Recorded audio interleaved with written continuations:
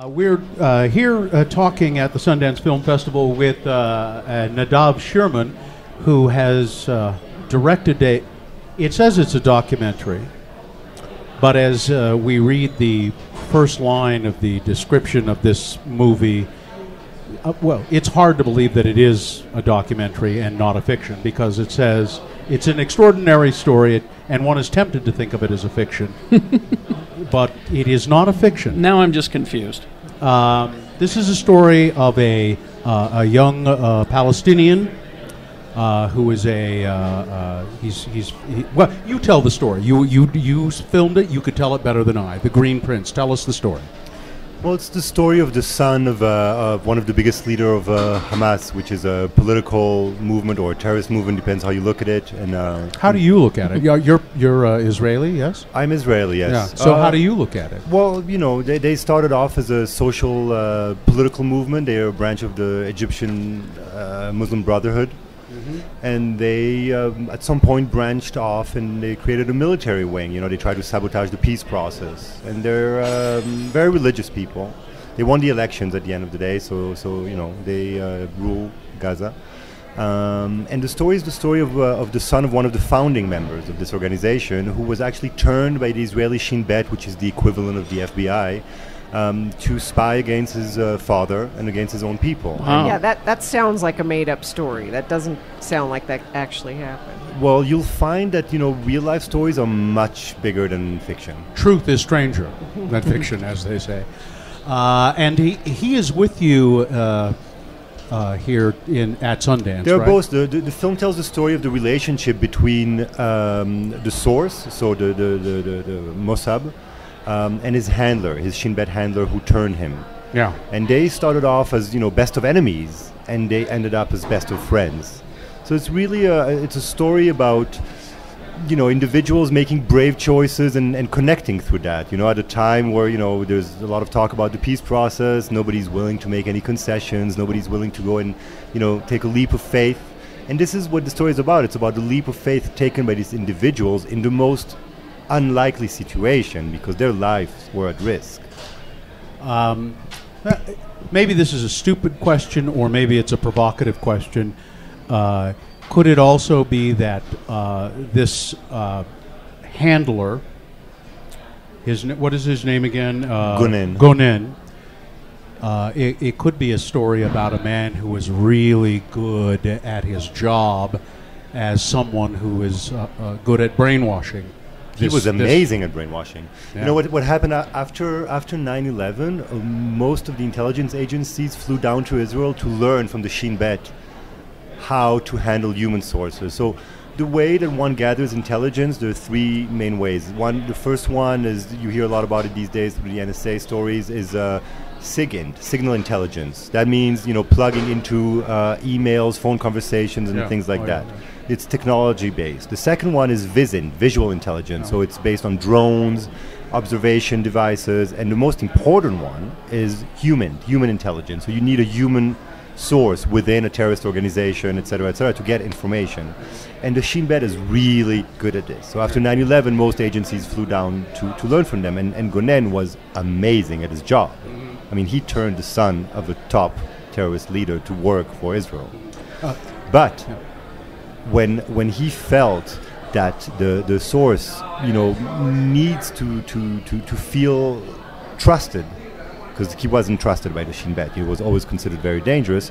Gonen, the Shin Bet handler, stepped outside of protocol and did something which was illegal by the Shin Bet. He ultimately was kicked out of the Shin Bet for what he did. Really? Yes.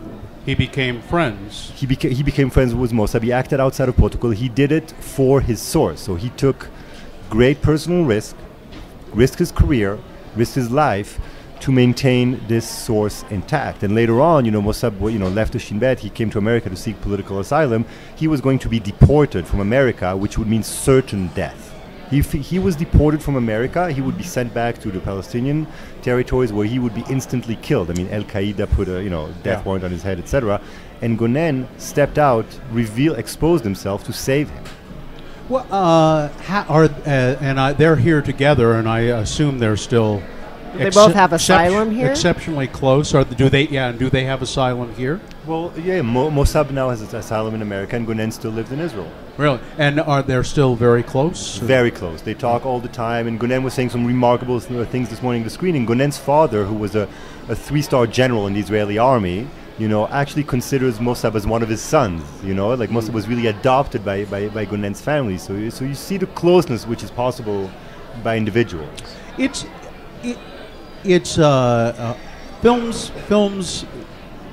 film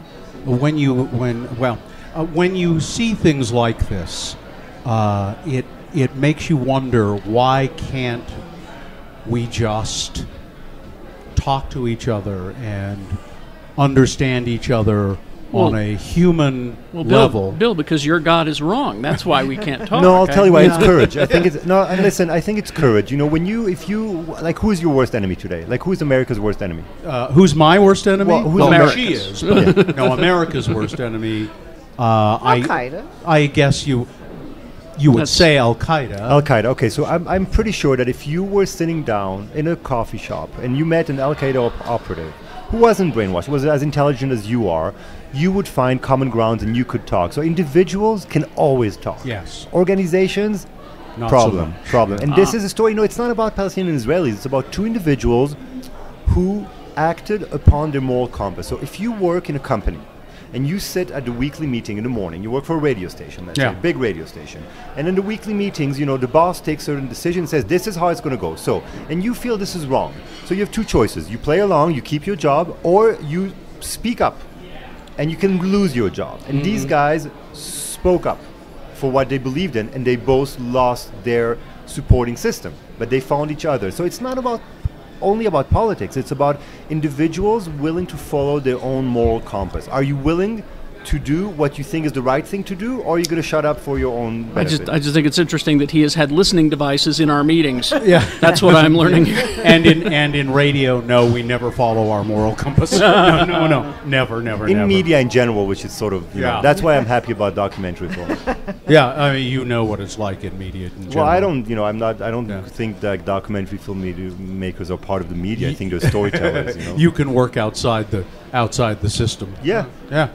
You made other documentaries. Is that what you primarily do? Is that? Yes, I'm a storyteller. So the stories that find me, you choose the best means to tell them. In this case, to make it as a documentary, meaning with real people and the real footage, that was the best way, because the story is so extraordinary that had you fictionalized it, it would only dilute it down. So I don't really consider myself as a documentary filmmaker. I consider myself as a storyteller, and I would use the best means possible to tell the story. And somebody will take this story and make a fiction of it too. I'm sure.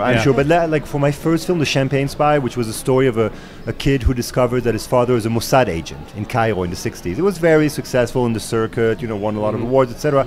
It was picked up for to make a fiction adaptation, but some very prominent people, people who had Oscars, Palme d'Or from Cannes, etc. They've been at it for like 7 years. They're still not able to crack the story, and everything is there in the documentary. So sometimes life is so complex and so rich. Quite the right way. Yeah, because you have to dilute it down, and I think when you have like original material, which let's say is a documentary film, which is so complex, so rich, so emotionally gripping, you want to do something better as a fiction, and they're not able to. So let's see what happens. One thing I don't understand is the title. That was his code name. The Green Prince. Yeah, because green is the color of Hamas.